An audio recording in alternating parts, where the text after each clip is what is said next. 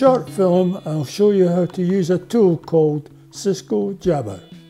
Jabber is a tool which can be used at home to talk to medical professionals when you are offered a video consultation. For example, your GP may use a video consultation for a routine appointment so that you don't have to travel great distances into the surgery for a short appointment. It allows your doctor to confidentially contact you to talk about your health concern, so you shouldn't be nervous about using it. You will need to create an account and download Jabber to be able to use it, and I'm going to show you how.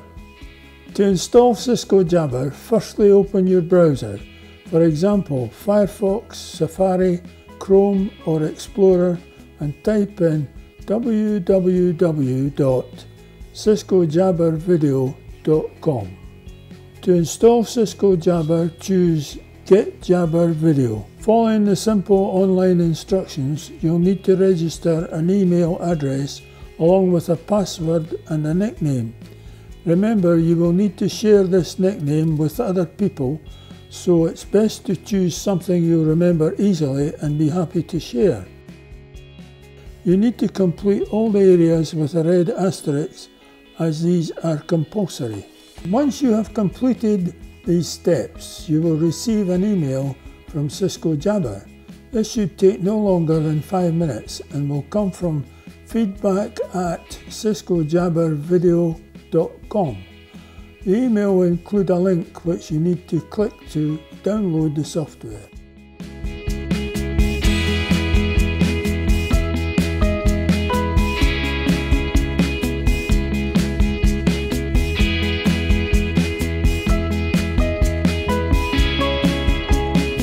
After the software has downloaded to your computer, you will be able to receive video calls from those you share your details with, including clinicians, pharmacists, social care providers, and many more. If you have made arrangements for a video consultation, there are a few things you need to make sure you have done so that you are ready to receive the call. To open Jabber, you need to click on the icon on your desktop. The Cisco Jabber video screen will open and look like this. You'll be required to enter your username and your password. These are the details you used when you set up your account. You need to be sure that your camera, microphone and speakers you intend to use have been set up and are working. In order to receive calls, you need to ensure you have the correct bandwidth set up. Bandwidth is simply the size or amount of information your internet can send and receive. Click on the small spanner or screwdriver icon at the top right of your dialing window, and then by selecting the required settings you can view this. Choose bandwidth, and it is recommended that you set your incoming bandwidth to about 512 kilobytes and your outgoing bandwidth to about 384 kilobytes. You will now be able to receive video calls as well as make or receive calls from other Jabber.com users. When using Jabber for medical appointments, you won't be able to make video calls into the NHS. They will call you at the appointment times. So make sure you have shared your Jabber details with them ahead of the appointment date.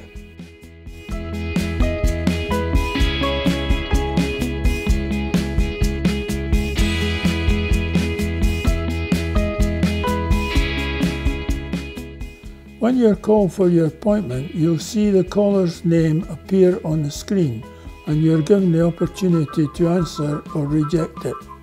If you click on Answer, a large window will appear with the remote caller in vision.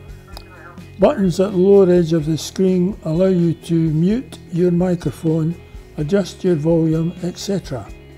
These buttons disappear once you've been in your call for a few seconds. However, hovering your mouse over the call window reveals them again. You are now on a secure call and can talk to your doctor just like you would if you were in the same room. Once your appointment is finished, clicking End will hang up your call. And you can log out and shut down the Jabber application.